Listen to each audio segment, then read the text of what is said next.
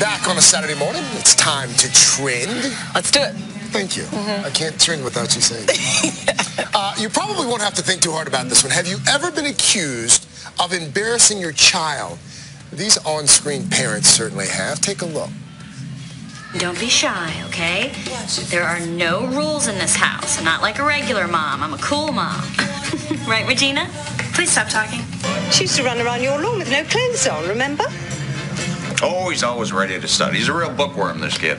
Dad? I mean, he's not one of those nerdy guys, but... Dad? Well, I'll let you two hit the books.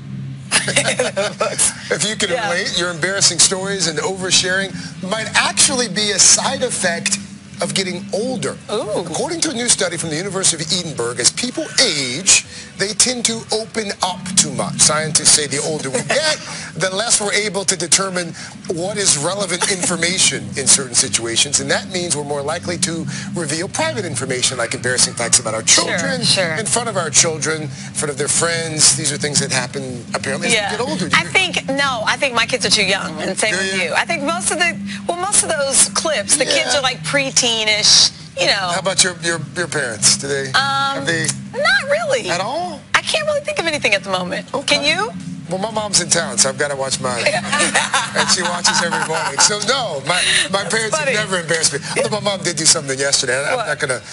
She bought something. And then she tells us. Yeah, I don't want to get in trouble, but she can't disown me now. I'm too old.